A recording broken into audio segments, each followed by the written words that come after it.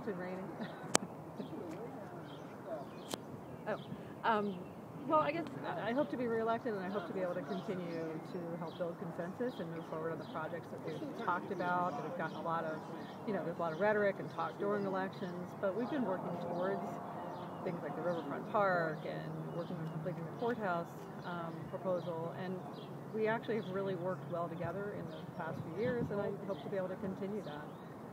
Fredericksburg sort of stalled years ago in moving forward, I think, and the past couple of councils have really taken action in a very deliberate, responsible way, and I would like to be able to be a part of the next steps.